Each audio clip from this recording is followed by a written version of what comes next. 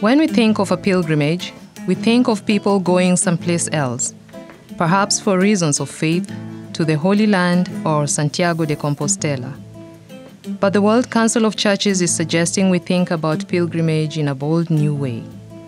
Over the next few years, we are invited to support efforts for justice and peace at home and abroad by framing them in terms of a pilgrimage of justice and peace. For me, a pilgrimage of justice and peace is take off your old glasses and put on your new glasses to see better or in different ways than we have seen before.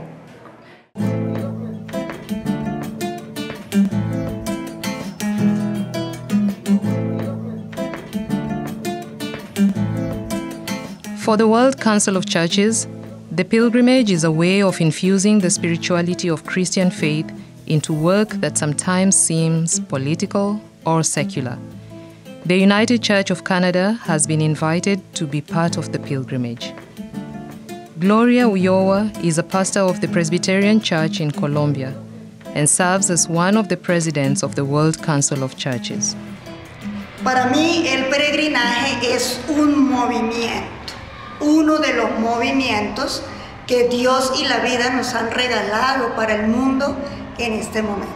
El mundo está viviendo conflictos muy duros, muy difíciles, y necesitamos conocer lo que está ocurriendo para que haya una palabra de parte de las iglesias en solidaridad a los que sufren. El peregrinaje de justicia y paz pone en movimiento todo lo que somos como seres humanos, nuestra espiritualidad, nuestro cuerpo en función de servir a las personas que sufren. In February 2018, several teams of WCC visitors from around the world made pilgrimages to Colombia. The South American country is trying to end 60 years of civil war. The process is not easy, but it's worth supporting. During and after the pilgrimage visits, the WCC participants raised their voices in support of the work for peace by Colombian churches and social movements.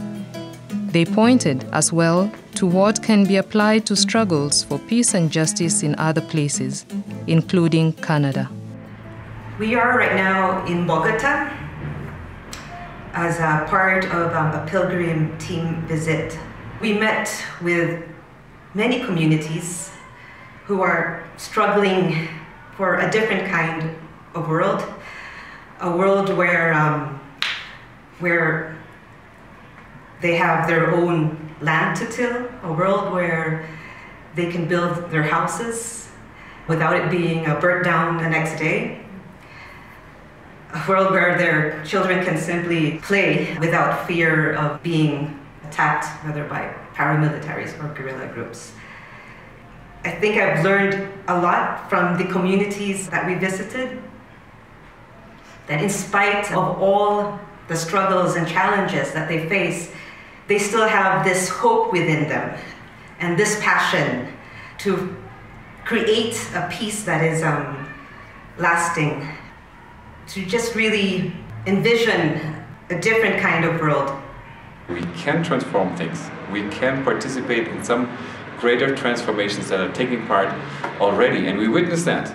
I mean, again, being here in Colombia, we see people who are actually transforming this conflict into a peace process, I call it. They don't transform it into peace, but into a peace process, because they are carried by this hope and driven by this grace and by this is what we call spirituality. They just believe that it must be possible, that another world is possible.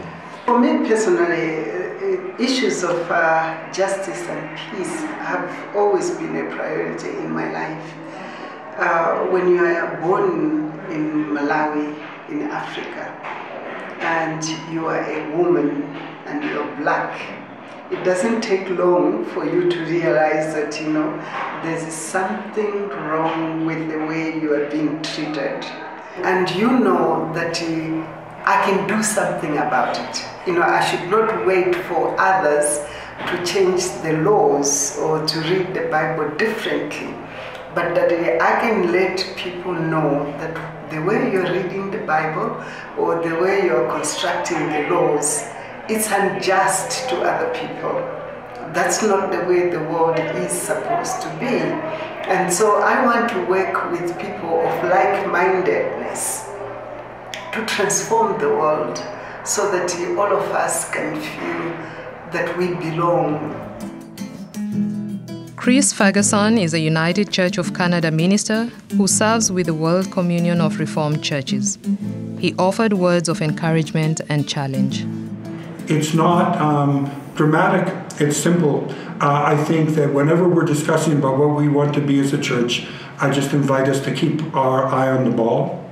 And that if I had to summarize it briefly, let's go with Micah, that we know what's required of us.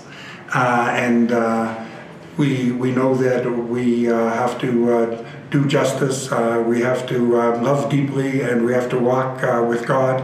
And let's go with Luke 4, we're here to proclaim the good news to the poor. The rest of it we know by heart, we just have to do it. In the Canadian context, we too are invited to reframe our work for justice and peace.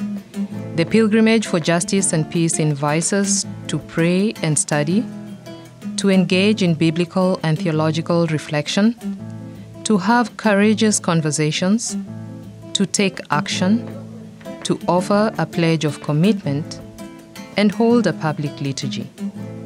Check out the United Church website for more ideas and information.